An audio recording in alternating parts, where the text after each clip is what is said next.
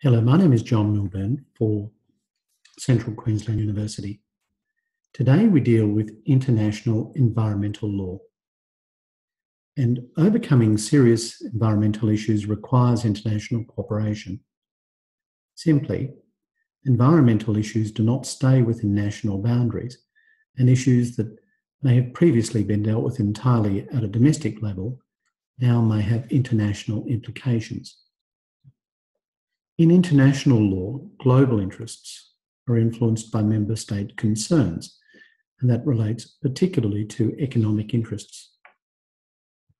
Many principles and concepts, such as economically sustainable development, now encompassed in domestic law, began at an international level. When I speak of international law, I refer to public international law, which is the law that regulates legal matters between states. And when I talk of states in an international context, consider that as countries or nations. International law and international institutions provide a framework for cooperation and collaboration between members of the international community. However, unlike domestic law, the implementation and enforcement of international law relies largely on consensus and the voluntary acceptance of the law by member states. The result is that enforcement of international law is not strong.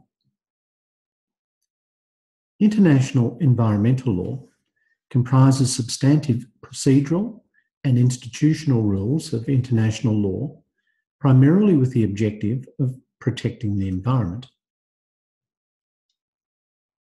The approach to international law by member states regarding the environment reflects scientific categorisations and political and economic concerns. Ecological sustainable development integrates human considerations such as economic development and maintenance of cultural, economic, physical and social well-being of people and communities with environmental issues. And sometimes these principles become part of our domestic law. Queensland legislation provides a system for achieving ecological sustainability and does so through the creation and implementation of planning policies, regional plans and planning schemes. International law is reflected in agreement between member states. A landmark conference is the UN Conference on the Human Environment held in Stockholm in 1972. In 1992, Rio de Janeiro hosted the UN Conference on the Environment and Development.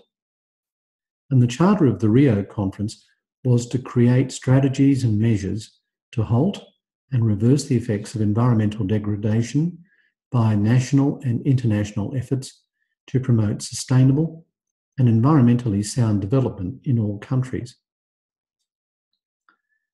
So states are the primary subjects of international law, that is, public international law. Member states consider issues at a global, regional, sub-regional and bilateral level, and the focal point for international law and institutions regarding the environment is the United Nations. Environmental treaties establish many organisations, and these treaties are targeted to identify issues in environmental law, such as air pollution, ozone, climate change, oceans, seas, world heritage, biological diversity, and environmental impact assessment. So what are the sources of international law? International law comprises the body of rules that are binding on states in their dealing with each other. Refer to the Statute of the International Court of Justice, or the ICJ. International law comprises four sources: treaties, international customary law, general principles of law, and subsidiary sources such as decisions of courts, tribunals, and the writing of jurists. Let's deal with those in turn. First, treaties. Treaties are also referred to as conventions or records, agreements or protocols, and they comprise the primary source of international legal rights and obligations in relation to environmental protection. A treaty can be adopted bilaterally, regionally, or globally. As interest in environmental issues has grown, so has the number of treaties relating to environmental matters. That is, particularly since the 80s. And treaties provide the way that they come into force. That is usually upon ratification by a certain number of states.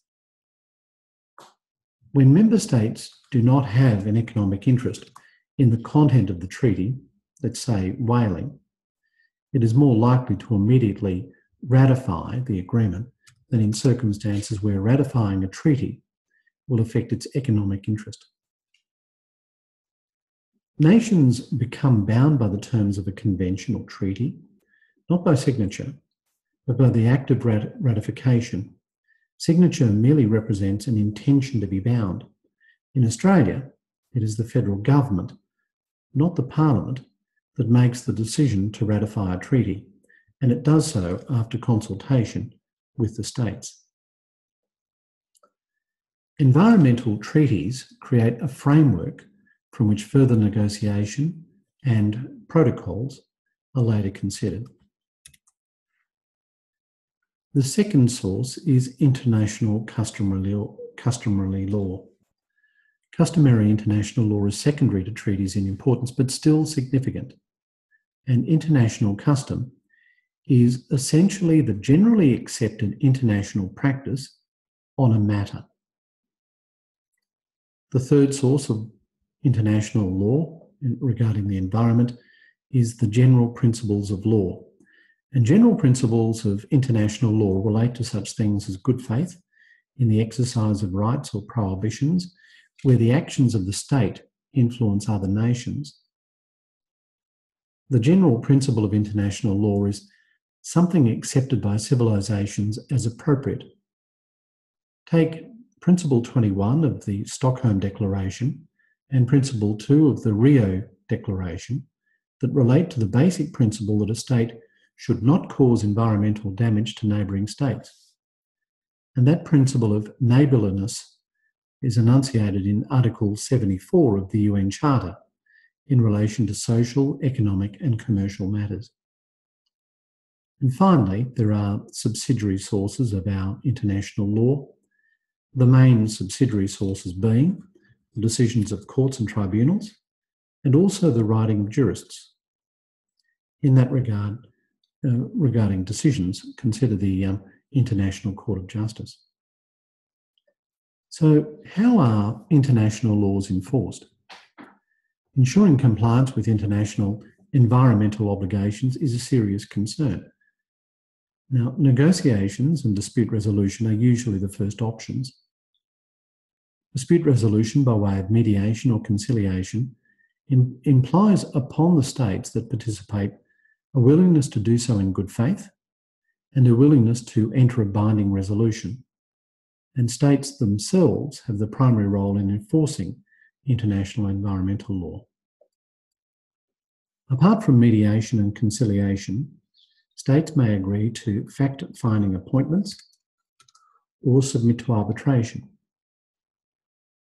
International arbitration occurs where member states appoint judges or arbitrators to determine legal issues and engage in good faith and then submit to the award made by the arbitrator. The International Court of Justice at The Hague is the principal judicial organ of the United Nations, and the International Court of Justice does consider international environmental disputes. But the issue of compliance remains a difficult part of the international lawmaking process.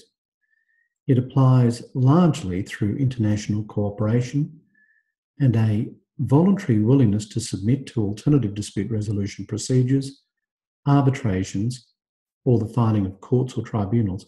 Beyond that, enforcement of an agreement, an award, or an order is problematic. What are the general principles of environmental law? Many principles were discussed at both Stockholm and Rio and have become part of the international and domestic environmental law. For example, principles of preventative action, cooperation, sustainable development, intergenerational equity, and the precautionary principle were established at an international level. As the name suggests, the principle of preventative action imposes an obligation on member states to reduce or limit or control activities that might cause a risk of damage to the environment. The concept of sustainable development is now well entrenched in international law and domestic law. International intergenerational equity reflects the fact that members of the present generation hold the earth on trust or in trust for the benefit of future generations.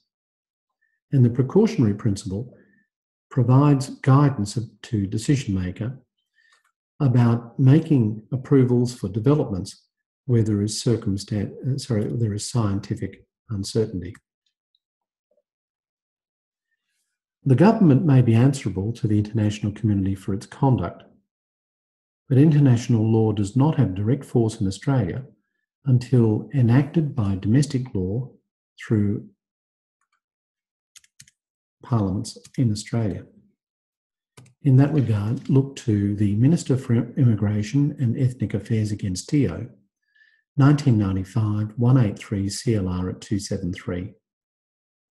It follows that a breach of an international obligation is not enforceable per se in Australian courts. Thank you for your attendance today.